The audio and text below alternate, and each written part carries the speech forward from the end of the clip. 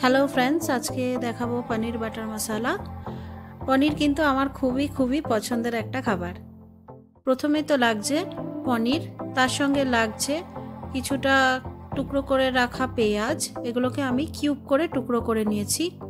तार संगे लागछे बेश खानिकटा टमेटो कुचि, कयेक कोয়া रसुन, शुकनो लंका निजेदेर टेस्ट अनुयायी एटा देবেন, আর তার সঙ্গে লাগছে কয়েকটা কাজু বাদাম। এখন দেখুন এখানে আমি একটা ফ্রাইং প্যানের মধ্যে কিছুটা সাদা তেল আর তার সাথে কিছুটা মাখন আমি অ্যাড করে দিয়েছি। এখন এটা একটু গরম হওয়া পর্যন্ত অপেক্ষা করব, যতক্ষণ না মাখনটা একেবারে গলে যায়। দেখো এখন আমি গরম তেলের মধ্যে পনিরের টুকরোগুলোকে সুন্দর করে সাজিয়ে দিচ্ছি, একটু লাল লাল করে ভেজে নেব। যদিও পনিরের অথেন্টিক রান্নাগুলো কিন্তু কাঁচা পনির দিয়ে করা হয়, কিন্তু আমি কাঁচা পনিরের থেকে ভেজে নেওয়া পনিরটা খেতে একটু বেশি পছন্দ করি, সেজন্য আমি হালকা করে পনিরগুলো ভেজে নেব। তাহলে চলো পনিরগুলো ভাজা হয়ে যাক, তারপরে আমি দেখাচ্ছি। দেখো আমার পনিরের টুকরোগুলো কিন্তু দুই পাশ থেকে সুন্দর লাল হয়ে ভাজা হয়ে গেছে। এখন আমি পনিরের টুকরোগুলো একটা বাটিতে তুলে ফেলবো।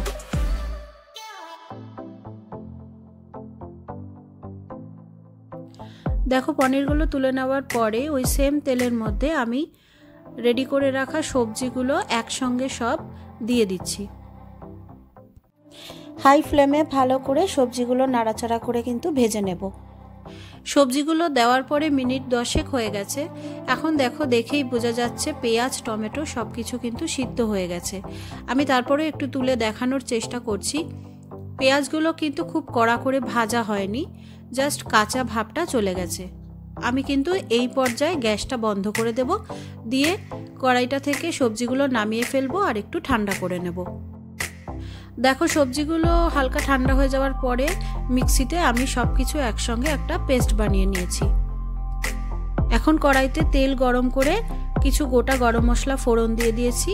এখন সেই তেলের মধ্যে দিয়ে দিচ্ছি বেটে রাখা পেস্টটা বানানোর সময় চেষ্টা করবে যতটা সম্ভব কম জল ইউজ করা যায়। ভালো করে নেড়ে চেড়ে মশলাটা ভাজা ভাজা করে নিচ্ছি। এখন সমস্ত গুঁড়ো মশলা অ্যাড করে দেব। দিয়ে দিচ্ছি লঙ্কা গুঁড়ো, যেহেতু ভাজা সবজির মধ্যে শুকনো লঙ্কা আগেই দেওয়া ছিল তাই লঙ্কা গুঁড়োটা কিন্তু বুঝে দেবে। দেব সামান্য জিরে গুঁড়ো, এখন দিয়ে দিচ্ছি পরিমাণ মতো নুন। দেখো নুনটা দেওয়ার পরে প্রচণ্ড ফুটছিল আর আমার চারিদিকটা খুব নোংরা হয়ে যাচ্ছিল, সেই জন্য আমি একটা ঢাকনা চাপা দিয়ে দিয়েছি। তো তোমরাও কিন্তু হাতের কাছে একটা ঢাকনা রেখো, যেটাকে ঢাল হিসেবে ব্যবহার করতে পারবে। তাহলে চলো এটা একটু কষে যাক, তারপরে আমি মিনিট 5 পরে ঢাকনাটা তুলে দেখব। দেখো খুব সুন্দর একটা কালার এসে গেছে আর মশলাটার উপরে তেল ভেসে উঠেছে, মানে দেখে কিন্তু বোঝা যাচ্ছে মশলা কষে একদম রেডি। এখন আমি এই পর্যায়ে দিয়ে দিচ্ছি সামান্য কাসুরি মেথি, হাত দিয়ে কিছুটা গুঁড়ো করে দিয়ে দিলাম। ভালো করে নেড়ে চেড়ে মিশিয়ে দিচ্ছি। দিয়ে দিচ্ছি সামান্য চিনি, চিনিটা কিন্তু খুব ইম্পর্টেন্ট, একটু মিষ্টি মিষ্টি হলে ভালো লাগে। চিনিটা দেওয়ার পরে দিয়ে দিচ্ছি ভেজে রাখা পনিরের টুকরোগুলো।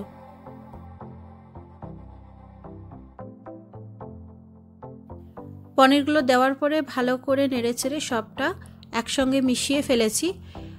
যেহেতু পনিরের মধ্যে আর কিছু দেওয়া নেই তাই সিদ্ধ হওয়ার খুব একটা দরকার নেই, তারপরেও আমি কিছুক্ষণ চাপা দিয়ে রেখেছিলাম মিনিট 5 মতো। পনিরগুলো দেওয়ার পরে কিছুটা রান্না হয়েছে, এখন আমি দিয়ে দিলাম খানিকটা ফ্রেশ ক্রিম।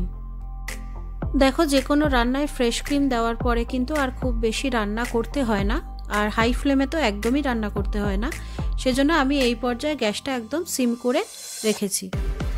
দেখো রান্না কিন্তু প্রায় শেষের পথে। এখন দিয়ে দিচ্ছি নামানোর আগে আরও কিছুটা কাসুরি মেথি। এই রান্নায় কিন্তু কাসুরি মেথির গন্ধটাই একটা আলাদা ম্যাজিক ক্রিয়েট করে, তাই জন্য এখন নামানোর আগে দিয়ে দিলাম আরও কিছুটা কাসুরি মেথি। উপর দিয়ে ছড়িয়ে দিলাম 1 চিমটে গরম মশলা গুঁড়ো, আর যেহেতু পনির বাটার মশলা সেই জন্য দিয়ে দিলাম সামান্য বাটার। তাহলে এই তো আমার পনির বাটার মশলা কিন্তু একদম গরম গরম রেডি। তোমরা কিন্তু যে কোনো রকম নানের সঙ্গে ট্রাই করতে পারো এই রেসিপিটা।